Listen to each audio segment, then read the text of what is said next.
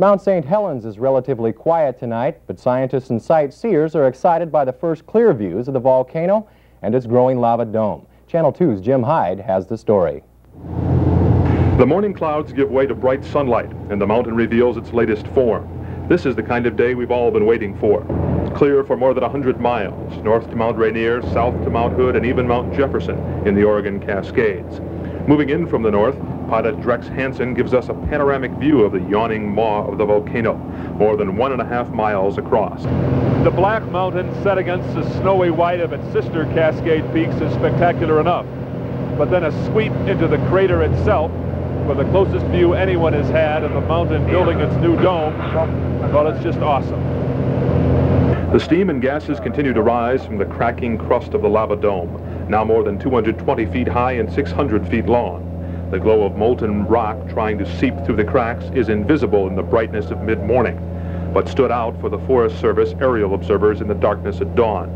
As the top of the dome cools, it cracks, changing its face as it grows, fed by molten rock from deep within the earth. Some harmonic tremors were noted again today, but seismologists say those movements are fewer and far weaker than those which preceded the June 12th eruption that spewed ash all over the northwest. Another concern will be more evident to us after the sun goes down and the full moon rises. Some scientists say gravitational pull of the moon has been a contributing cause in the 3 major eruptions so far. But for now, the volcano is relatively quiet.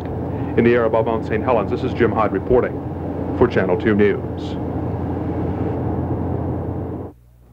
Despite clear skies, the on-again, off-again. For ABC News in Dallas. Convicted. The dome inside Mount St. Helens volcano has split open, revealing a reddish glow of molten rock underneath. The glow was spotted by a U.S. Forest Service plane today, thanks to better visibility around the crater. Jim Hyde of affiliate KATU in Portland has more. Above the morning clouds, Mount St. Helens basks in the sunlight. Since the top of the mountain blew away on May 18th, scientists and sightseers have been waiting for a day like this. The view is unobstructed for more than 100 miles, from Mount Rainier near Seattle to Mount Hood east of Portland. From the north, the mile-wide maw of the volcano is open to the sky. The black mountain set against the snowy white of its sister Cascade peaks is spectacular enough.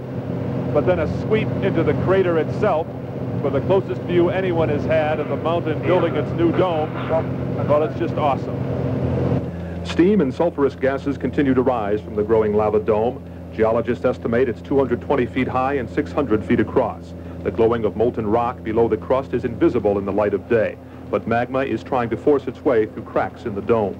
Seismologists detected harmonic tremors again today, but say they are far weaker than the movements that preceded the last major eruption, June 12th. Above Mount St. Helens, Jim Hyde reporting for ABC News.